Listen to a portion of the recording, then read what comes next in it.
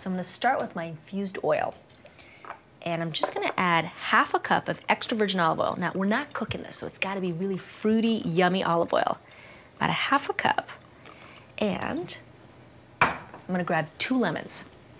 I've always got lemons in the kitchen because they add so much brightness and flavor to every dish. So I'm just going to zest 1 lemon in this olive oil. It's so aromatic. A couple of shallots and a couple of garlic cloves. So I just want to peel the shallot.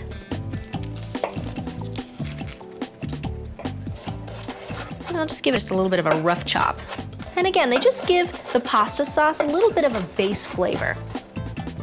And add a little bit of olive oil, just like that.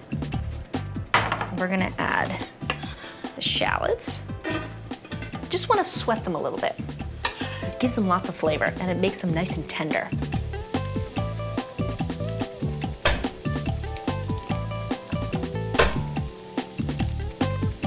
And I'm also gonna just mince my garlic. There we go.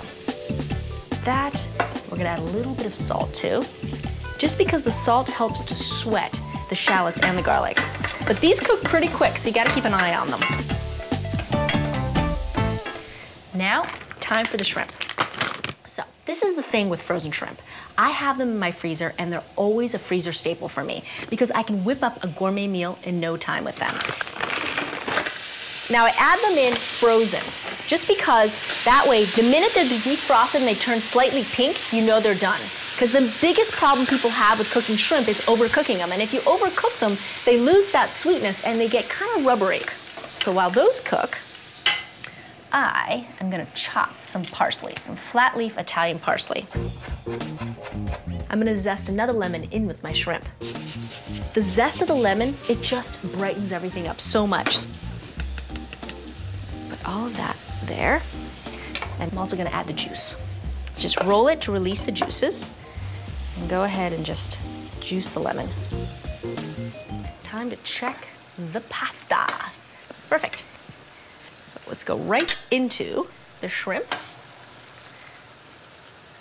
I'm gonna turn the heat off and add the parsley that we chopped before and a little bit of arugula.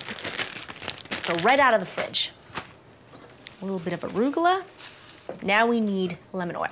Just pour that right over the top with the zest and everything.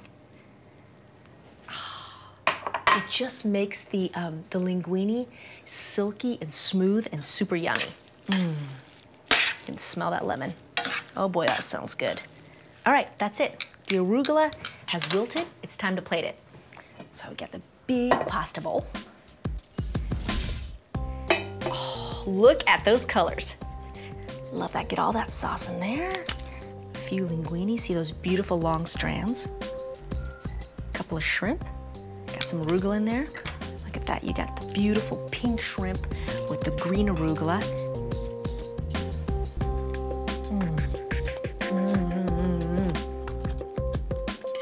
The shrimp still have a little bit of bite to them, and all of that lemon juice, all the strands of linguine, is just so good.